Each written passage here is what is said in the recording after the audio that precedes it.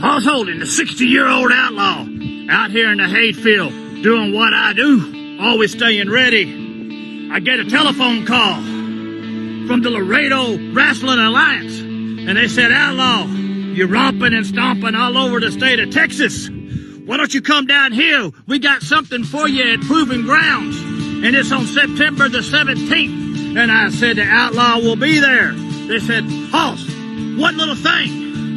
Standing in your way to the final show of the year, which is Legacy, there's a 600-pound mountain that you're going to have to face. I like those odds.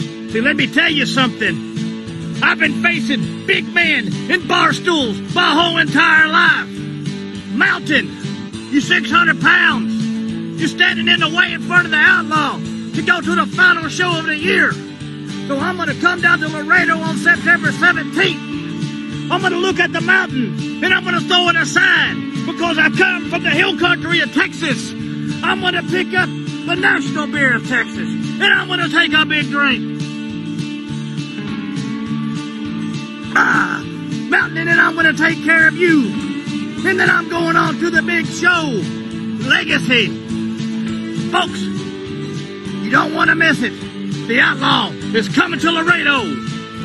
Cowbell in tow. And that's buttermilk.